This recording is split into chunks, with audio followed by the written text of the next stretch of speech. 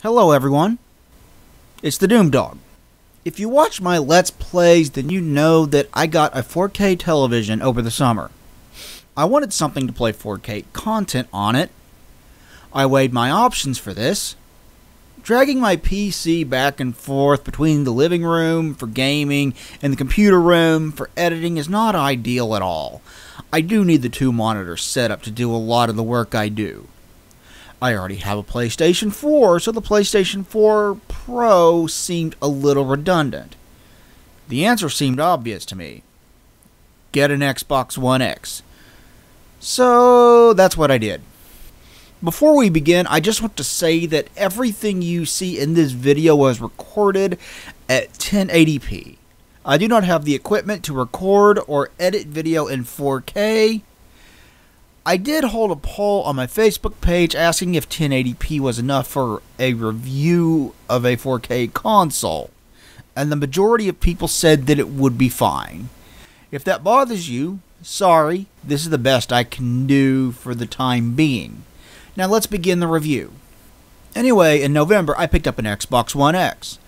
The Fallout 76 bundle was on sale at GameStop on Black Friday, and I took advantage of that sale to pick one up. Since then, I have spent a fair amount of time playing games and watching movies on it. Microsoft made a lot of promises about this console. They said it would deliver a true 4K gaming experience on a console, and they said that it would be able to reach 60 frames per second. Did they overhype, or does this console deliver? Let's take a closer look. On a technical level, the Xbox One X is a big leap over the original Xbox One. The original Xbox One was a custom 8-core AMD Jaguar processor running at 1.75 GHz with a custom GPU running at 1.3 teraflops and 8 GB of DDR3 RAM. The Xbox One X, on the other hand, is a custom 8-core Jaguar processor running at 2.3 GHz, a custom GPU running at 6 teraflops, and 12 GB of DDR5 RAM. It's a fairly big leap over the original in every way, and is currently the most powerful console on the market, even surpassing Sony's 4K machine, the PlayStation 4 Pro. Given that it's a $500 console, those specs are rather impressive, though I wonder if the Jaguar processor is holding it back at all. Beyond all that, the Xbox One X has a 4K Blu-ray player that plays standard Blu-rays and DVDs as well. The front has a power button with the Xbox logo on it, an eject button, one USB port, and a button for sending and receiving infrared. The back of the console has a standard power cable. There is no massive brick this time, thank God. It has HDMI out to the TV, and HDMI is your only video out option, as you'd expect from a 4K console. It has HDMI in as well if you wish to plug in a cable box or satellite. It has two more USB ports, an IR out port, a digital optical audio out port, and a networking port if you'd rather have hardwired network instead of Wi-Fi. The console feels very solid in your hands. The build quality of this is top-notch, and I would expect nothing less from something that costs $500. It's heavier than you would expect, though. This is easily the heaviest console that I've ever owned. It's not something that you would necessarily expect from a console, but this is a nice solid brick to hold. Surprisingly enough, it's not that loud either. You'd think that the fan noise might be obnoxious on something like this, but it's not. For the most part, the Xbox One controller is an improvement over the Xbox 360 controller. It has the same basic layout as the 360 controller, but the start and back buttons have been replaced by menu and view buttons. That aside, the layout is basically the same. What has changed are the feel of the D-pad and the L and R buttons. They feel much better and much more solid than they ever did on the Xbox 360. It's a nice improvement over that. This controller also has a headphone jack on the bottom of it that lets you plug in a headset.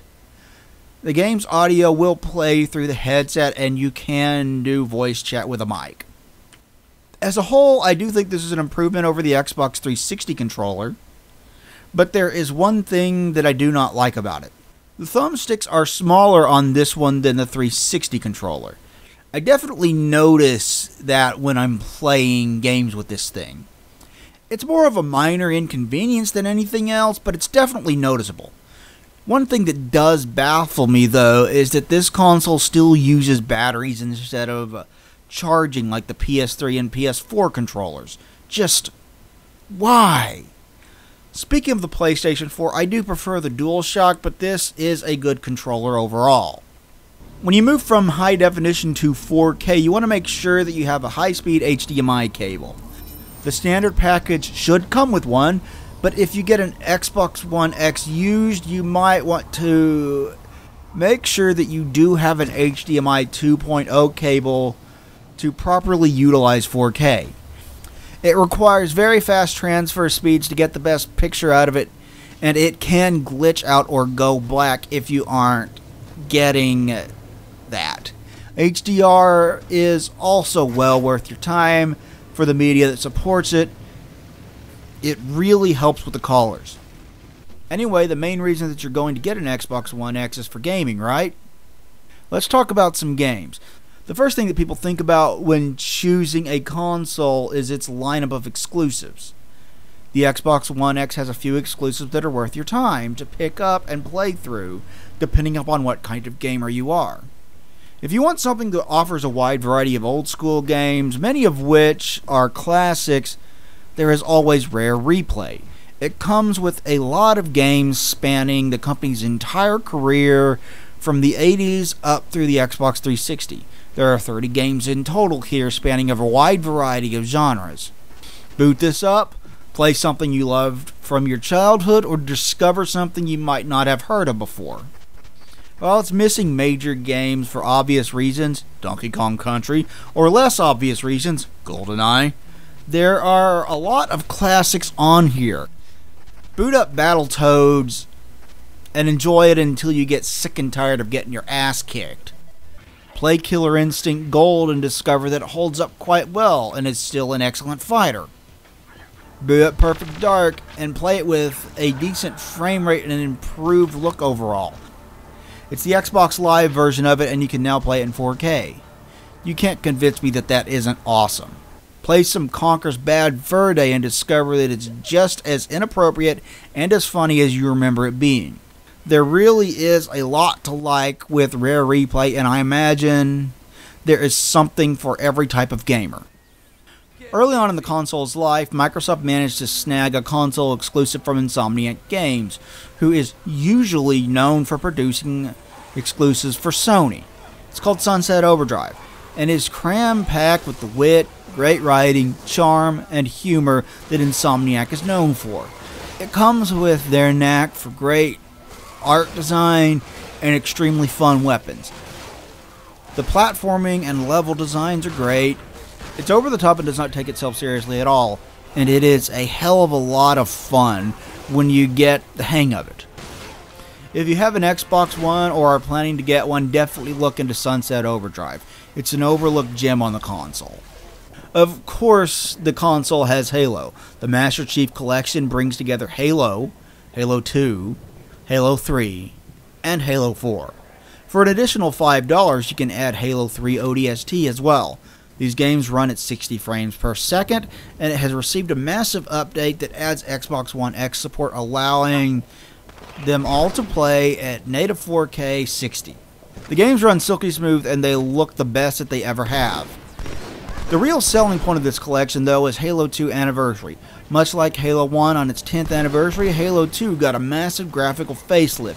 The new graphics, cutscenes, and reworked music are all absolutely gorgeous, and it's probably the best looking game in the series now, as a direct result.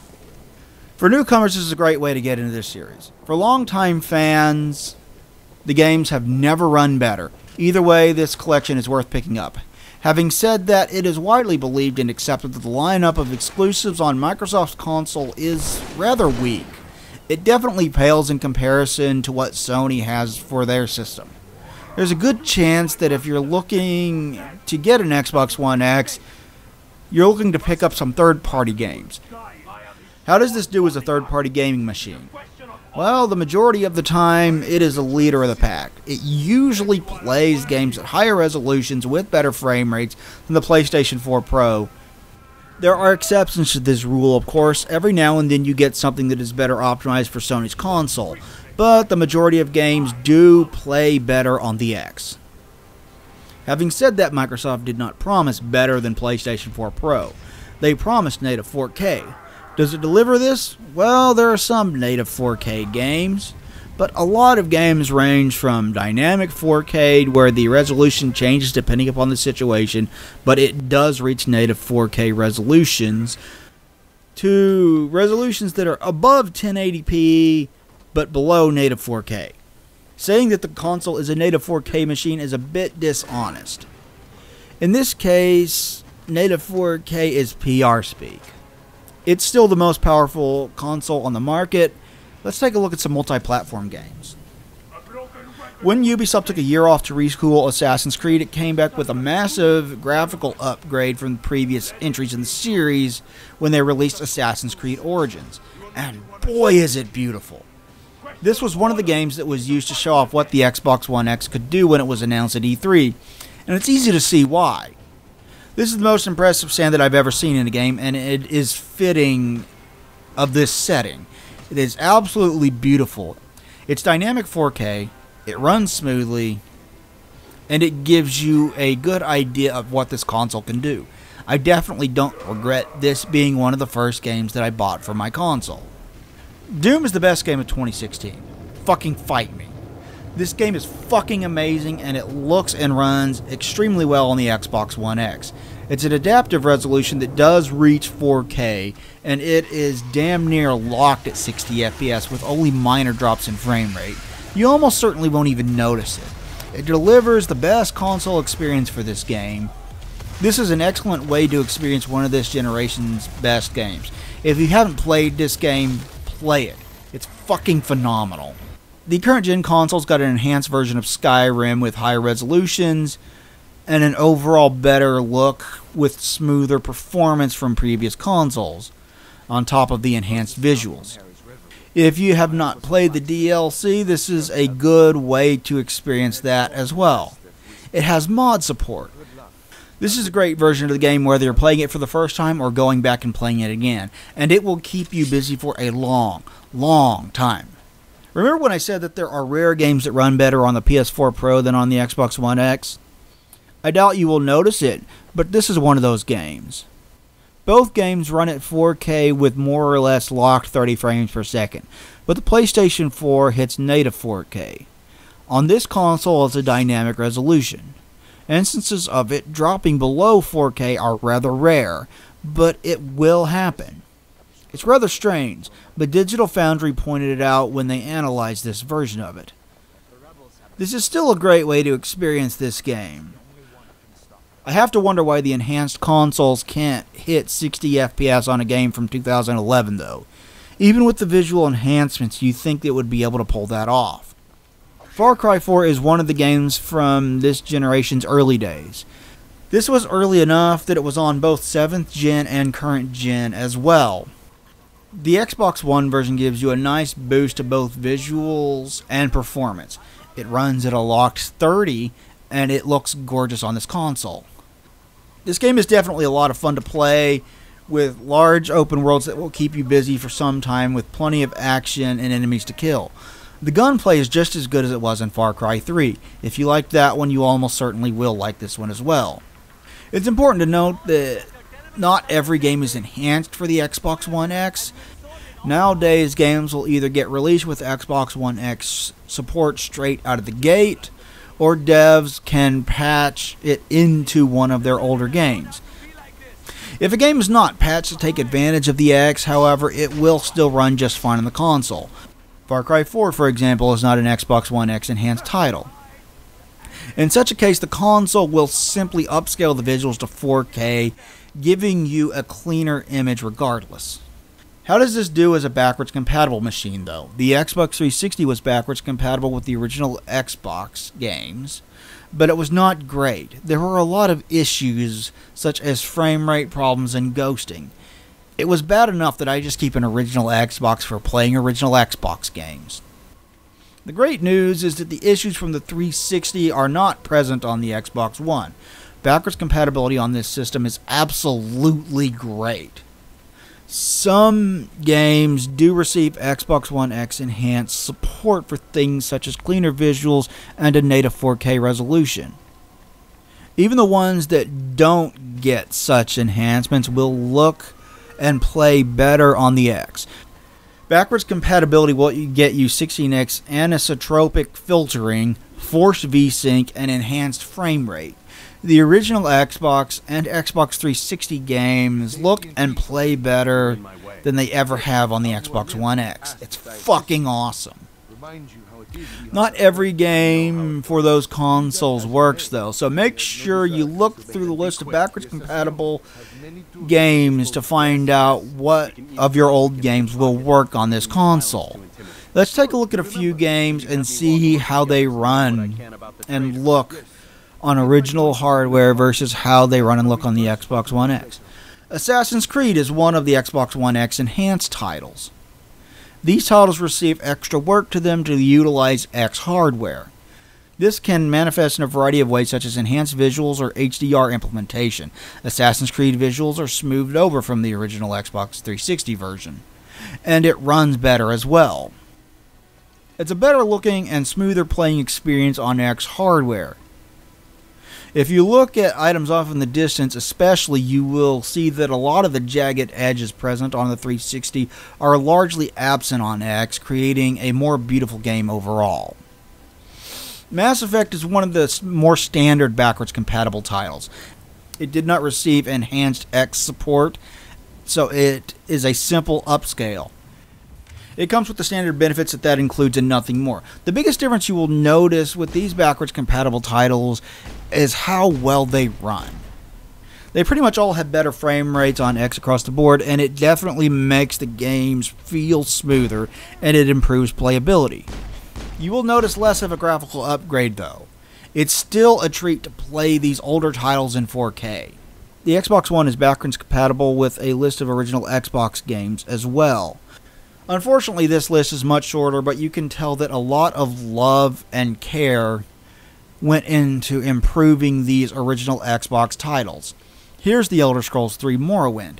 This is the Game of the Year edition with the expansion packs, and it is an absolutely stunning upgrade. The frame rate is much better, the load times are much shorter, and the image quality overall is much sharper than it was on the original Xbox. It's a much cleaner looking and much smoother playing game on X hardware. While Morrowind seems to be the most improved original Xbox games, they all seem to look and play much better in 4K on the X. The backwards compatibility and improvements over Xbox 360 and original Xbox are the system's most impressive feature.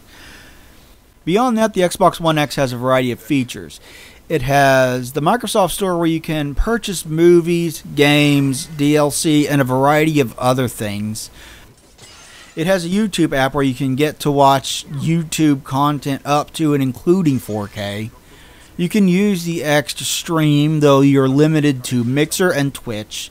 It has a bunch of apps that you can download to expand your use of this system, including but not limited to Hulu and Netflix. You can record clips of gameplay onto the hard drive or the thumbstick, and you can take screenshots and share them to Twitter. There's a lot of functionality packed into this system. Does the Xbox One X deliver the true 4K experience that Microsoft promised? Well, no. It doesn't quite reach that goal. There's quite a few games that do reach 4K or dynamic 4K, but there's quite a few games that don't as well. Having said that, I am rather impressed with this hardware. It's a great Blu-ray player and 4K player, and more often than not, games look and run better on it than they do on the PS4 Pro or the base consoles. The backwards compatibility feature is the feature that impresses me the most. Your old games look stunning presented in 4K. For a console, this is a very nice piece of tech. Having said that, $500 is a fair chunk of change for a console. Is it worth it? Well, if you have a 4K TV and want a good 4K player and gaming machine for your living room, it is absolutely worth it. If you're still rocking an old 1080p TV, however, I would say it's not. I don't think it's a big enough upgrade from 1080p to warrant the price.